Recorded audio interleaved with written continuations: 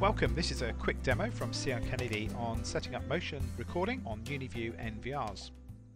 So I'm going to cover why we use motion and where we would use permanent recording, and what does or how does the NVR detect that motion. We will also cover how to create schedules and how to have your cake and eat it by setting up a permanent recording schedule and then having motion events on top of it. So with that said, let's get started. Motion is used for event recording, i.e. it's just recording video when the motion is detected.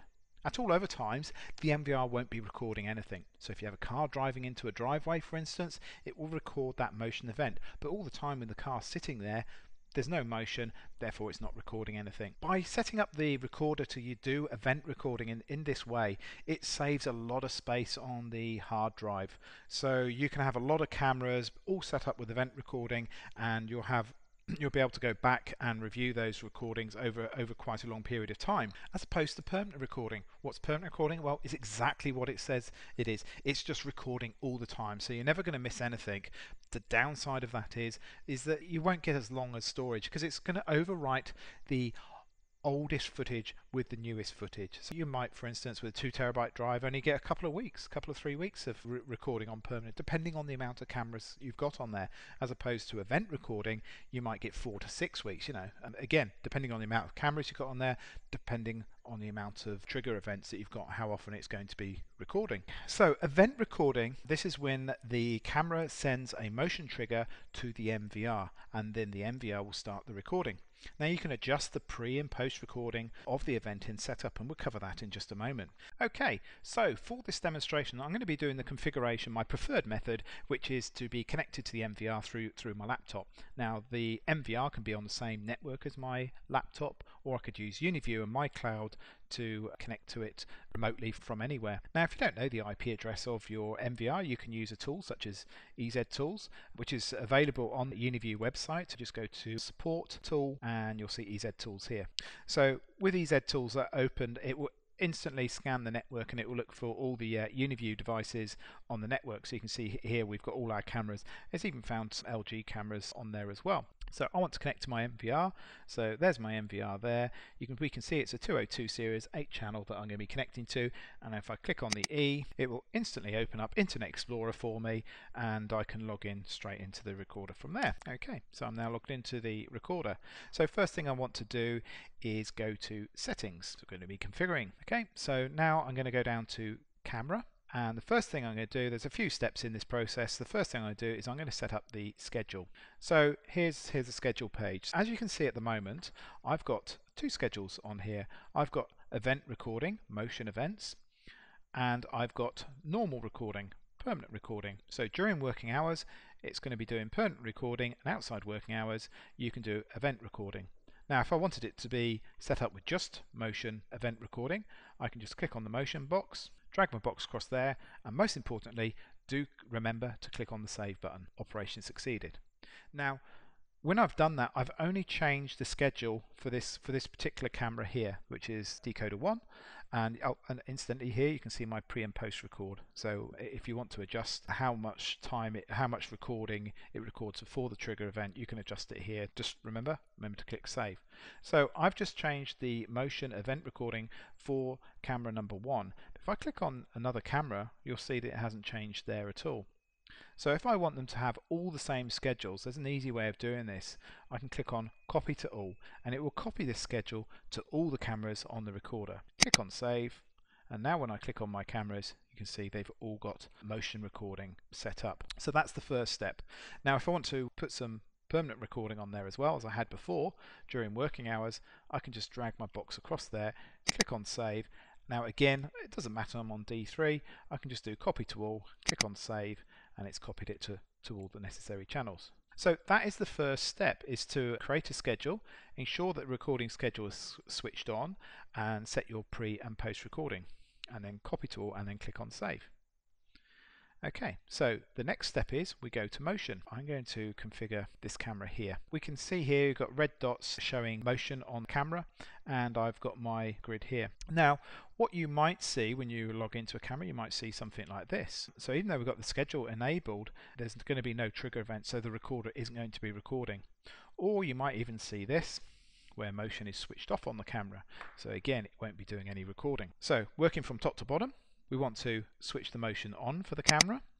Now you have to do this on a camera by camera basis. You haven't got a copy to all. So every camera is going to be looking at a different scene. So you're probably going to change the parameters accordingly for whether it's an indoor, outdoor, whether there's trees in there in the picture, or whether it's too sensitive or you want it to be more sensitive. Just remember, you have to do this on a per camera basis. So if I've got 8 cameras on an 8-channel UniView recorder, I'll have to do this 8 times by selecting the camera ID up here.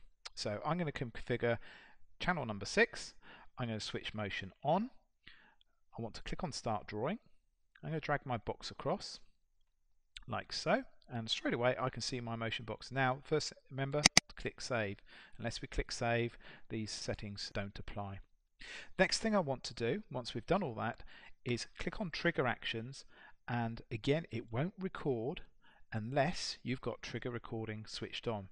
Now if it detects motion on that camera, I can have it record all channels connected to the NVR. That's one scenario. Or I can just have it set to record, so camera ID D6, and I'm going to set trigger recording on D6. I'm going to click on Save.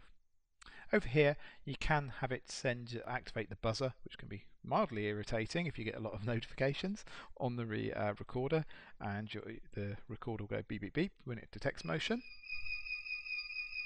such as that.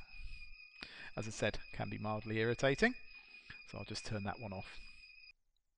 Do remember to click on Save. Next thing I'm going to do is I'm going to draw my grid. Now you can turn individual areas off on this grid, so I can do it on a box by box basis, or I can just drag my box there and deselect. So it's a good way of moving trees that might be giving you false triggers. You can actually just deactivate them like so. Once you've made any changes here, click on Save, and now I've got my motion set up. So just to quickly recap, I've got my motion is on, my box is drawn. Over here I've got my sensitivity and I've got my target size. So higher the number, the more sensitive it's going to be, lower the number, the less sensitive it's going to be.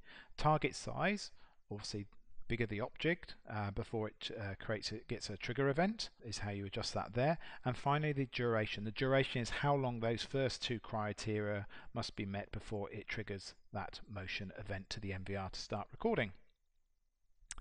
Okay, so once I've done that, as I said, you've got to do it on a camera by camera basis. So I'll have to log into my other cameras now and just check those settings. So I've got motion on, I've drawn my box, yes, I've got my sensitivity, I've got my target size, and I've got my duration all set. My trigger actions is I want to record on D8. So I've gone to D5, and straight away I can see here I won't be getting any recording on this because I haven't got a trigger recording selected. So if I select D5, click on Save. Okay, next thing I need to do is just check the motion. Again, I can see I've got no motion set up here, and all these settings are incorrect as well, so I'll want to change those. So I will select draw my grid, such as that, click on Save. I'll set my sensitivity up, my target size, and my duration. Okay, so that covers how to set up motion on your cameras. The only thing I haven't covered is I haven't covered third-party cameras or UNIVIEW cameras. For that, the process is much the same. It's just that you've got to enable motion on the third-party camera itself. So, for instance, here if I click on my IP cameras, I can see that I've got a number of third-party cameras connected. In this case, it's a LG LMV7210 camera, a very nice camera indeed. If I click on Access, it will open up that camera as long as I'm on the same network, so just log into the camera. If I click on configuration to set up motion on the camera, so for LG cameras I go down to event and motion detect, and here it will open up my motion detect on the camera, and I can just simply add a box, click on Save. I set my sensitivity there, obviously higher the number the more sensitive, and that's all I need to do. With the UNIVIEW protocol, it will send the trigger to the NVR just the same as the UNIVIEW cameras. It's just that it's a one-way communication as opposed to two-way communication you get when you've got UNIVIEW cameras. The NVR can push out configuration to the cameras. With the UNIVIEW protocol, it's just pushing the trigger to the NVR. So when I go back to my motion detection here, and I can see here's my camera, I've got my motion on, I've got my trigger actions recording on D2, so it's all set to go. And if there was a car coming down there, we would see our little orange man appear up there. Unfortunately, we don't have a car at this particular instance, so I can't show you that.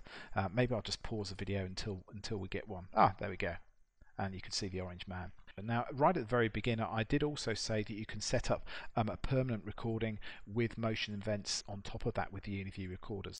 So here, for instance, we can see the gentleman coming out and walking to his car. So I've got permanent record with the motion. And the way we did that, just quickly, is we went into settings, went down to camera, and we went to our schedule. And here you can see that I've got permanent recording on, but I've also got the motion events set up and trigger events set up as well. So the motion's on and trigger actions recording there. So it does the best of both worlds. I hope that's been really useful for you. Please leave your comments at the bottom. We will be doing a lot more of these videos on a regular basis. CRK, Professional Precision.